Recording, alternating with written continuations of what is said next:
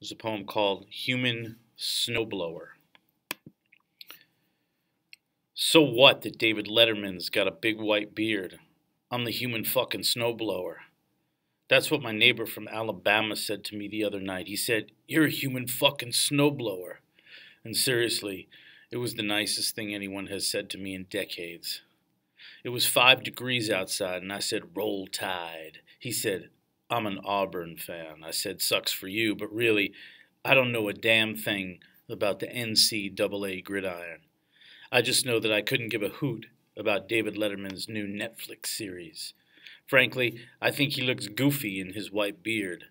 I want to write his PR people and ask them if he'll have me on his next TV special, the one where he has a stubble-free face. Have me on to talk about the poetry of Erica Meitner.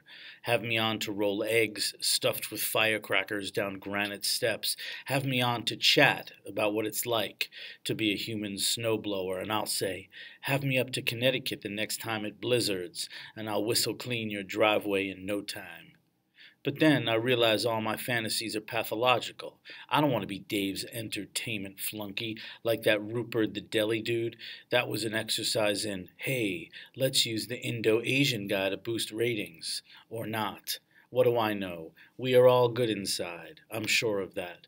My neighbor from Alabama knows that too. He's done 2 tours in Afghanistan, shot some people in the face, and the last time he got back from that part of the world asked me if I'd let his rescue dog shit on my lawn because we have some green space in the backyard and he doesn't. Swear to God, he said, we'll clean up after she poops her way back home. I'm out here all day blowing snow with my 30-horsepower shovel, and all I want to do is go inside to my living room and have my own talk show. Ladies and gentlemen, on this week's program, Dave Letterman and his goofy beard.